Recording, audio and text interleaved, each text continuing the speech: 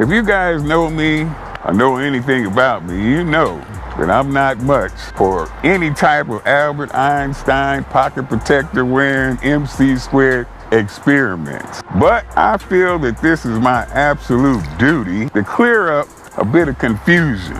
This is absolutely the #1 best-selling turmeric on the market, and we're going to conduct this little experiment and see just how it stacks up against Golden Super Turmeric. A lot of you guys say that how it absorbs inside this glass has nothing to do with how it absorbs inside your body. I'm going to dispel that myth right off the bat. We have scientific proof Golden Super Turmeric from Ambrosia absorbs 4 times better than this. The #1 seller, the best one they have in the market, the most expensive one out there. Look at it.